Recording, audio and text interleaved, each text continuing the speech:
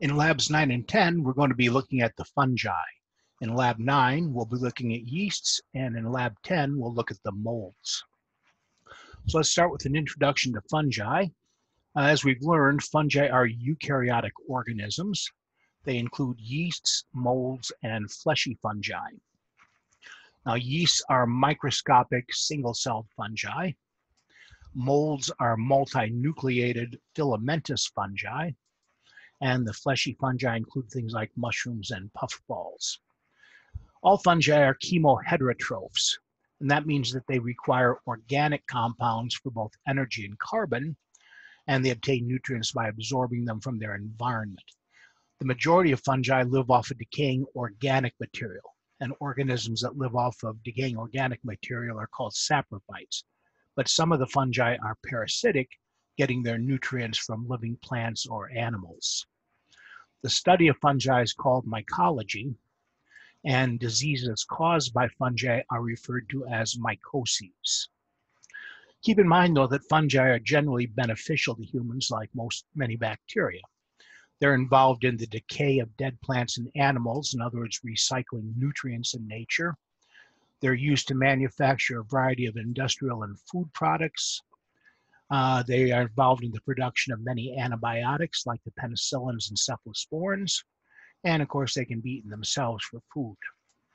But fungi cause a lot of damage too. They damage wood, fabrics, they spoil foods, and they cause a variety of plant and animal diseases, including, of course, some human infections. So in this lab, we'll be looking at the yeasts. Now, as mentioned, yeasts are unicellular oval to spherical fungi, and they increase numbers asexually by a process called budding.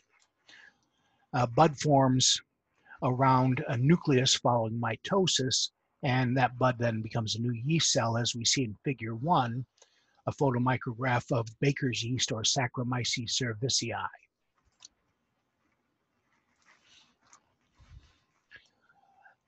Now, yeast can also form fragile branching filaments called hyphae. Many yeast can anyway. In figure 10, we see the yeast Candida albicans that we'll mention shortly, instead of budding, starts producing a filamentous structure called a hypha. And we'll see some examples of that coming up. Now, because yeast are single-celled and microscopic like bacteria, yeast colonies look similar to bacterial colonies when we grow them on a solid medium. Whereas molds, because they're produced of filaments called hyphae, tend to look more thread-like or fuzzy when they grow, as we'll see in lab 10. So here's a scanning electron micrograph of baker's yeast Saccharomyces cerevisiae. This is the one we looked at in figure 1, where we see it under conventional microscope with the buds. And in this electron micrograph, we can see very nicely the buds forming on some of the yeast cells. And once the bud breaks off, that leaves behind little scars called bud scars. And a single yeast can bud several times, as we'll see.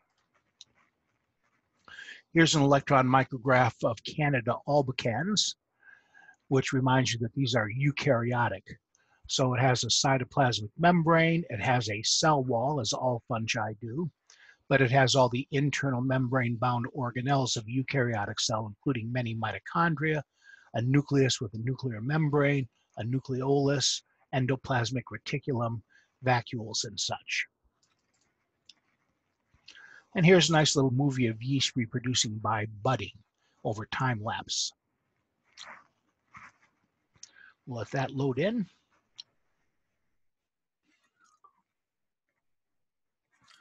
And let me skip ahead a little bit here, past all the introduction, so we can see the budding. So again, here we see the yeast producing buds. And that's their means of asexual reproduction.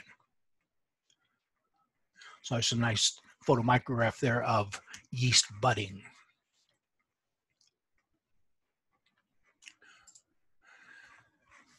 Yeast can also reproduce sexually, but we're not going to really get into their sexual reproduction very much. Now, yeasts are facultative anaerobes. They grow with or without oxygen. So they obtain energy by both aerobic respiration and anaerobic fermentation. Keeping in mind the vast majority of yeasts are non-pathogenic and of great value in industry, like, for example, with the yeast Saccharomyces, the ones used in baking and in brewing. But we're going to zero in on here are several pathogenic or opportunistic yeasts, the most common ones that cause human infections. And by far the most common yeast to infect humans is the yeast Candida. And this is common because Candida is normal flora of our gastrointestinal tract. Now, it's also found on the skin, the mucous membranes in the mouth and vagina in small amounts, probably getting there as a result of the GI tract. But the thing that keeps Candida in check in the body so it doesn't normally cause infections are two things. First of all, the body's normal immune defenses keep it under control. And then secondly, the body's normal bacterial microbiota. The yeast have to compete with all the bacterial microbiota for the same nutrients, so that holds them in check. But Candida is more of an opportunistic pathogen. It can overgrow the host if the host becomes immunosuppressed, where the first factor, the normal immune defenses, are no longer keeping it under control, or the person can be given broad-spectrum antibacterial antibiotics that destroy the normal bacterial microbiota that keep the yeast in check. And keep in mind, since Candida is eukaryotic, the antibiotics we used against prokaryotic bacteria will have no effect on the yeast. Now, any infection caused by Candida is called a candidiasis. And some of the most common forms, it often infects the mouth, which we call oral mucocutaneous candidiasis, or more commonly thrush. So when it grows in the mouth, we often see these whitish inflamed patches that can appear on the tongue, on the roof of the mouth, on the sides of the mouth and such. And that can become quite painful. If we do a mouth smear of a person with thrush, we see the things we would expect to see in the mouth, epithelial cells and normal microbiota, but we know this person has thrush because of all the budding yeast that we see there, which should not be found in the mouth normally in large amounts. It's also the most common cause of vaginitis. And here we see the base of the cervix, and again, you see the white inflamed patches where the yeast is growing. If we do a smear from that, we can see the epithelial cells in the vagina, lots of normal microbiota, but then we see the yeast here. Now, in this case, when it gets into the body like this, we often see it switching from its oval budding form to its hyphal form, where it produces hyphae, and the yeast then bud off of the hyphae.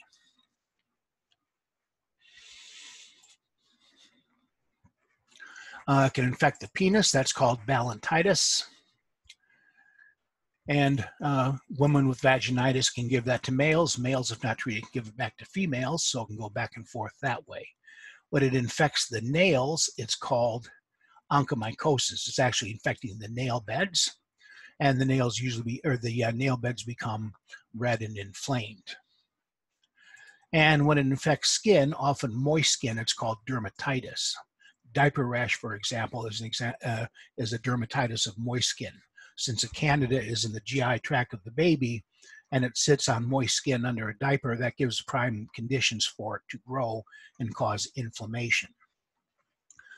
Candida can also sometimes cause urinary tract infections. But when people are given broad-spectrum antibiotics or cytotoxic drugs like used for cancer chemotherapy or immunosuppressive drugs to accept transplants, or if a person has immunosuppressive diseases, things like diabetes, leukemias, and AIDS, this can cause Candida can cause severe infections that can involve the skin, the lungs, the heart, and other organs. And in fact, Candida now accounts for 10% of the cases of septicemia, or infections of the blood in a hospital. And of course, it can infect many parts of the body, the esophagus, trachea, bronchi, lungs, etc. Now again, the most common species of Candida that infects humans is Candida albicans. That causes 50 to 60% of all Candida infections, with a couple of other species accounting for the remaining parts. It also should be mentioned that recently a new yeast in terms of human infections, Candida aureus, has become quite significant. It was once thought to be a non-pathogenic yeast, but this is now causing Still relatively rare, but severe infections in patients that have been hospitalized for long periods of time, where it can enter the bloodstream, causing invasive infections throughout the body. And Candida auris is often resistant to all of our common antifungal antibiotics and may kill as many as 1 out of 3 people when it causes invasive infections. So this is kind of a growing concern in the hospital environment, Candida auris. Now we say Candida is a dimorphic fungi. Dimorphic literally means it has 2 different growth forms. It can grow as an oval budding yeast, which it often does when we grow it in the lab on a Petri plate. But the budding yeast may elongate and start producing filament structures called pseudohyphae, which eventually can develop into true hyphae. So here's a picture of Candida starting to produce hyphae, where instead of budding, it produces these elongated filaments called hyphae. And a hypha is what we call a single filament of a mold. So this is starting to grow in its mold-like form, where it produces hyphae rather than reproducing strictly by budding.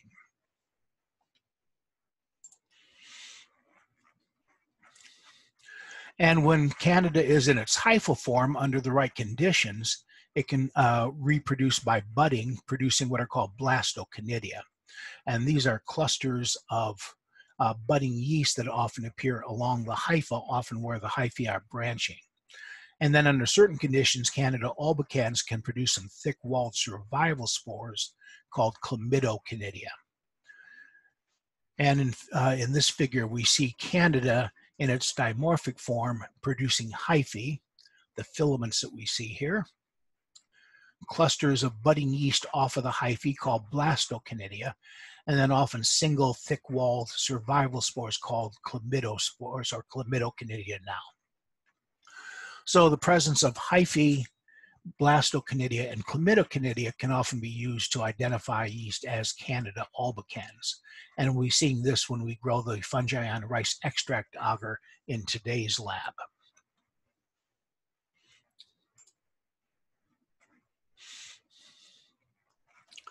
So the production of hyphae probably helps the yeast to invade deeper tissues after it colonizes the skin, and often inside the body or when it gets under the skin, it does produce its hyphal form. Another fairly common opportunistic yeast is Cryptococcus neoformans. And this appears as typical yeast cells, around 5 to 6 micrometers in diameter, but they're surrounded by a thick capsule. And the capsule, like bacterial capsules, can help the yeast to resist phagocytic engulfment. And Cryptococcus neoformans is also a dimorphic yeast in that it can grow as a budding yeast form or can produce hyphae. Now, the majority of Cryptococcus infections are mild or subclinical. When it does become symptomatic, it usually begins in the lungs after you inhale large quantities of yeast, typically from dried bird feces or soil contaminated with dried bird feces, often pigeon and chicken droppings. Now, Cryptococcus actually lives in the soil, but the presence of the bird guano provides the right nutrients for the yeast to grow like crazy in the bird feces and the contaminated soil. And again, as that dries and becomes airborne, it can be inhaled. And if large enough quantities of that are inhaled, it can overwhelm body defenses, causing first a pulmonary infection. But if a person is immunocompromised, it may from the lungs get into the blood and spread to the meninges and other body areas. And when it does get from the lungs into the meninges, it's called cryptococcal meningoencephalitis. It can also cause some cutaneous infections and infections of body organs. Now, one quick way to identify cryptococcal meningoencephalitis is to do a spinal tap, remove spinal fluid, and mix it with either India ink or nigrosin. And in this way, you get to see the encapsulated budding oval yeast cells in the spinal fluid, as we see in figure 4A. So here we see the yeast, we see the buds forming, but again, you notice the thick, clear capsule surrounding the yeast in this smear the spinal fluid that was mixed with India ink. So this person would have cryptococcal meningoencephalitis, as shown by the encapsulated yeast cells in the spinal fluid. A third opportunistic yeast is Pneumocystis jirovecii, and this causes a disease called Pneumocystis pneumonia, or PCP. Now, this is seen almost exclusively only in highly immunosuppressed individuals, those with late-stage AIDS, late-stage malignancies, or leukemias. And Pneumocystis jirovecii is kind of a unique yeast. In the early days of the AIDS epidemic, this was one of the more common infections in AIDS patients and one of the more common causes of death in AIDS patients. And at the time, it was thought that this organism, Pneumocystis jirovecii, which was called Pneumocystis carinii back then, was thought to be a protozoan. So most of the terms we see here that describe the life cycle of this yeast are terms we actually use to describe protozoa. You don't have to know the different forms, but let me just mention that to you. So the trophozoite is actually a haploid form, about 1 to 4 micrometers in diameter, that replicates by mitosis and binary fissions in the lungs of someone who's immunosuppressed. If we look at the life cycle here, on the left we see the asexual reproduction in the lungs, where the yeast undergoes mitosis and divides by binary fission, reproducing asexually. But then a precystic form can form where haploid trophozoic forms that we just talked about conjugate or fuse together, producing a diploid precyst, and that eventually evolves into a mature cyst forms. Now, during this process, the yeast undergoes meiosis and goes back from its diploid form to produce several intracystic bodies, or spores called ascospores. And then that eventually ruptures, releasing the haploid ascospores, which become the trophozoite form of the yeast that can reproduce asexually by mitosis and binary fission again. Here's a figure 9, shows you a cyst form with the 8 little haploid ascospores inside. And those can be seen in the lungs also in a person with Pneumocystis pneumonia.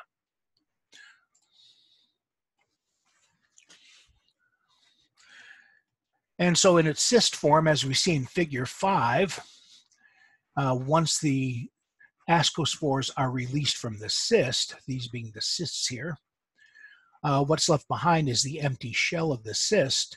And when people were initially looking at the lungs of people infected with Pneumocystis jirovecii that had Pneumocystis pneumonia, they would see these empty cyst bodies in the lung aspirates from the lung.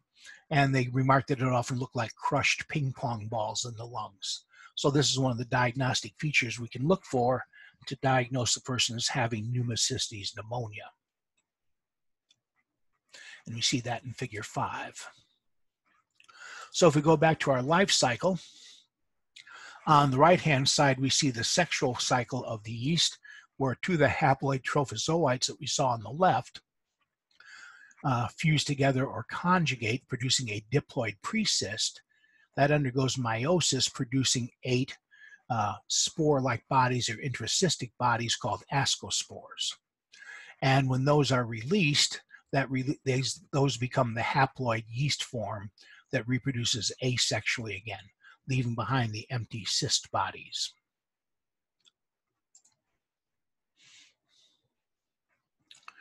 And finally, we'll look at Malassezia globosa. This is the frequent cause of a superficial skin infection called tinea versicolor. Now, Malassezia globosa, here we see it in its budding yeast form, but it also can produce a hyphal form. So it too is dimorphic. And here we see the hyphal form of the Malassezia. So tinea versicolor is a fairly common superficial skin infection, and it usually causes hypopigmentation of the skin, although it can also cause hyperpigmentation. Hypopigmentation is where the skin becomes lighter, or the the area where the yeast is growing becomes lighter than the rest of the skin, hyperpigmentation where it becomes darker. So if we take a look at some of these pictures, these are all examples of hypopigmentation of the skin. So often appears as little white patches along the skin where the yeast is growing, but sometimes it can appear darker, and that's called hyperpigmentation when that happens. In addition to causing tinea versicolor, this is the most common cause of dandruff. So those are the yeasts we're going to be looking at today, the opportunistic or pathogenic yeast. And we're going to use 3 different agars today to grow the yeasts. The first one, sabrodextrose agar, or SDA. This is an agar that has a higher sugar concentration and a lower pH than typical agar, and both a high sugar concentration and a low pH inhibit bacterial growth but promote fungal growth. So because this medium promotes the growth of fungi, we say it's selective for fungi. Fungi will grow, but bacteria are inhibited. Now remember, if the colonies look smooth or pasty like bacterial colonies, then it's probably a yeast. If it looks composed of filaments or little thread-like structures or looks fuzzy, then it would be a mold. Another medium we're going to use today is called Microcell agar. This has the antibiotic chloramphenicol, which inhibits bacteria, but it also contains a drug called cyclohexamide, and this inhibits most saprophytic or non-pathogenic fungi.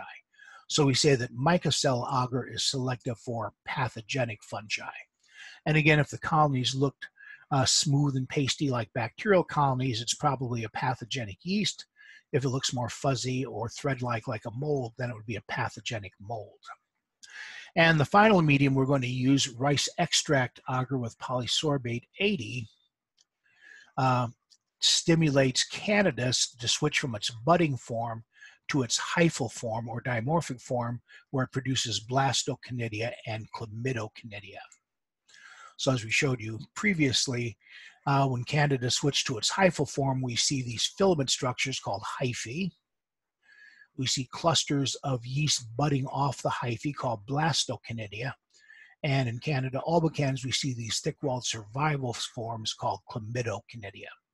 So we're going to use that today, seeing the presence of hyphae, chlamydoconidia, and blastoconidia to specifically identify the yeast as Candida albicans. Now we can also identify Candida biochemically using sugar fermentations and such, but we're going to identify it using morphology by looking for the production of hyphae, blastoconidia, and chlamydoconidia. So we're using 3 agars today, the sabrodextrose agar, the Microcell agar, and the rice extract agar.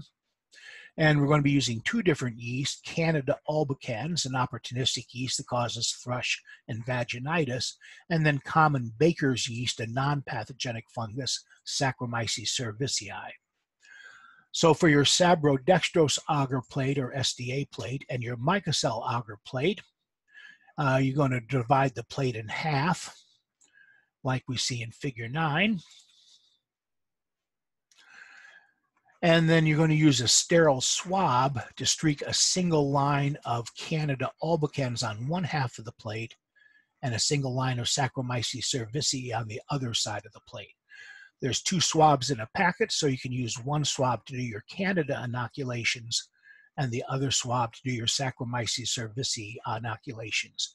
And remember, of course, the used swabs will go directly into the container designed for disposing of used swabs and used pipettes.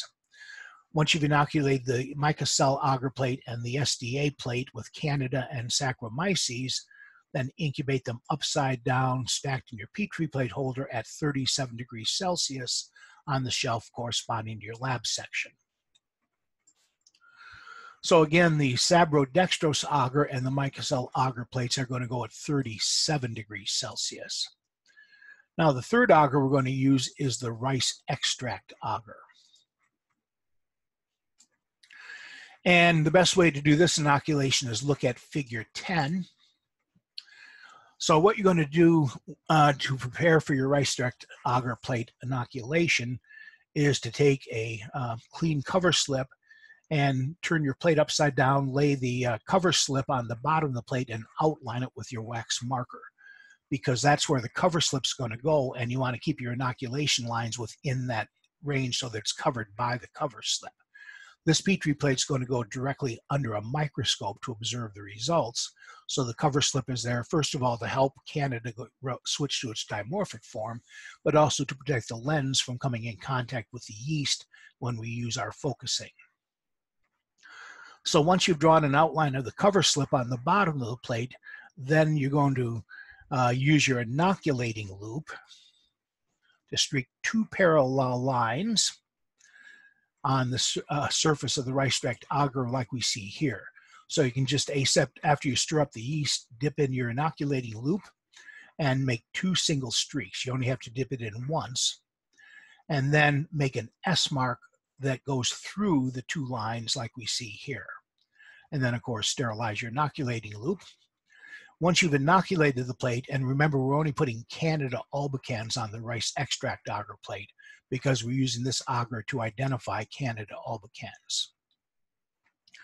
So once you've done that, pick up a glass cover slip with forceps, dip the cover slip in alcohol, shake it a couple times to remove the excess alcohol, and then using your butane lighter, catch the alcohol on fire and let it burn out. And that will sterilize the cover slip without heating the glass. Let the cover slip cool for a few seconds and put it over where you put the streak lines where you've outlined where the cover slip goes. Now this plate's going to be incubated upside down at room temperature, not 37 degrees. So again, double check to make sure your rice extract agar plate goes at room temperature.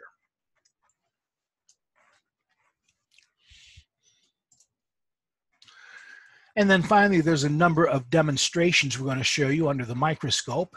We have a direct stain of baker's yeast, Saccharomyces cerevisiae. And if you see this under the microscope, you recognize that it's simply some yeast. We can't tell which yeast it is because one yeast pretty much looks like another yeast under a microscope. But because of the size, the oval shape, and the budding, we can recognize that as a yeast. We also have a direct stain of the yeast Candida albicans that causes thrush and vaginitis. But again, we can only tell that it's a yeast when we look at it under the microscope, again, by the size, the budding. So on either of those, simply recognize that it is a yeast of some kind.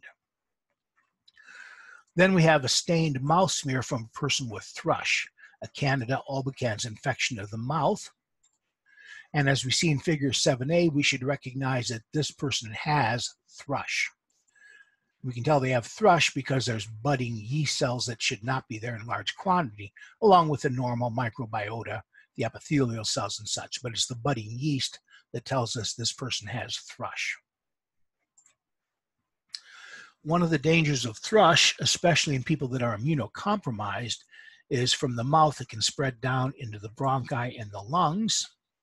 And this is a stain of some lung tissue from a mouse that's infected with Candida. The clear areas here are the alveoli or air sacs, but we see all the yeast that are scattered and growing in the lungs there. So that's one of the dangers of thrush, is it can go lower in the respiratory tract. We also have a picture of the India ink preparation of spinal fluid from a person that has cryptococcal meningoencephalitis. As we see in figure 4b again, this is a yeast. Often, although it can be oval, it looks kind of round. It has nice little buds on a short stalk, but the main key here is that it's surrounded by a capsule. So again, when the spinal fluid is mixed with India ink, we can see the yeast inside and the clear capsule surrounding it. So this person most likely would have cryptococcal meningoencephalitis. And finally, we have the cyst form of Pneumocystis yereveci from aspirates from lung tissue. And this is the way to look on the slide we have. The slides kind of fade, but these are the cyst bodies. When they look around, those are the cysts, and the ones that kind of look like someone took a mallet and smashed a ping pong ball. All of these shapes here, those are the empty cyst bodies. So if we see those, we know the person has Pneumocystis pneumonia.